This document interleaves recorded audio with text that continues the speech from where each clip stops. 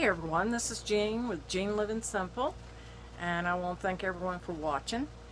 Today's topic is going to be a question that my coworker Tanya and her husband who watched the channel wanted to know. It's just, why did I choose to live this way, choose to live simple. So I thought that was an excellent question, and I'd like to address it. I think this goes back for a while. I had a great aunt, my great aunt Laura, who lived in a little house without electricity and running water. She had well water. She had the outhouse, and she was perfectly happy.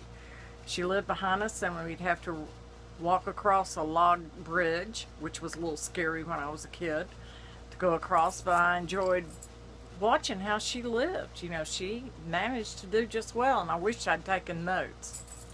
Also, I was raised a Quaker, and one thing in the Quaker church, they have this testimony of simplicity, I think it's called that, and it's where they encourage you to live simply.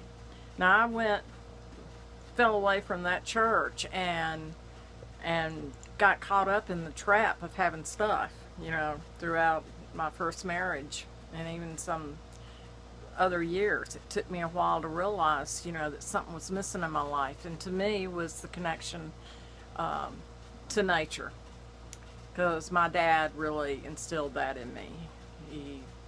He loved nature. So after living in Atlanta, and that was my last stint in that kind of life, I came out here, and I just haven't looked back. I keep getting rid of stuff. I still have too many things, and I'm slowly, keep eliminating things. But that doesn't mean that I'm living in forced poverty. This is something that I choose to live, and I still have some comforts. I have electricity, I have an air conditioner, I have TV, I have a refrigerator, I have electric lights, but I don't, because I live in a small space, I don't use as much electricity.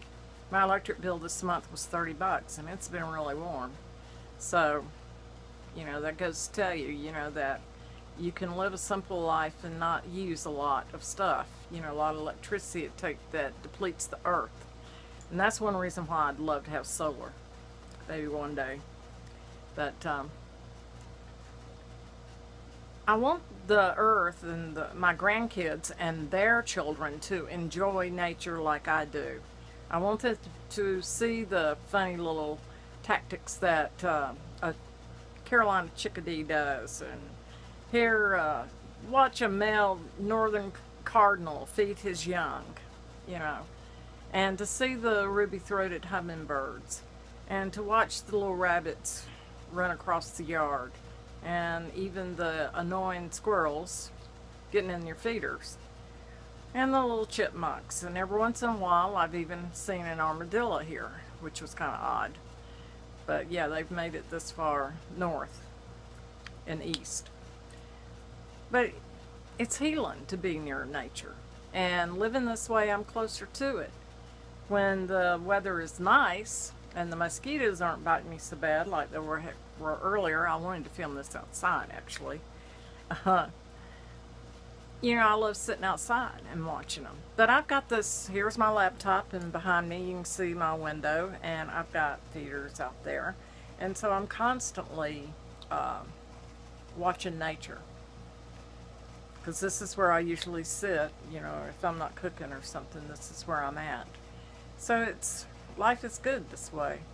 And the less you have, the less complicated your life is. So that's one of the... Let's see, let me check my notes here and see if, oh yeah, it reduces stress. Also, it's like I don't have to work myself to death, so the work and life balance is better, since it doesn't cost as much, and that's a good reason right there in itself, especially in this day and time. And let's see, I'm more self-sufficient too. I don't have to rely on anything. And I want to end this by saying how grateful I am for what I do have, and I don't worry about, it's like sometimes I think in the past, it's like I wanted something so bad. Once I got it, I thought that'd make me happy. Well, it's like this vicious cycle. You keep wanting stuff, keep wanting, stuff to make you happy, and it's like this happiness that you're always chasing. And I don't have that anymore. So I'm truly grateful for what I have, and my needs, my needs are met. That's what I really want to say. My needs are met. And so I really don't want anything else. So that's where my happiness is.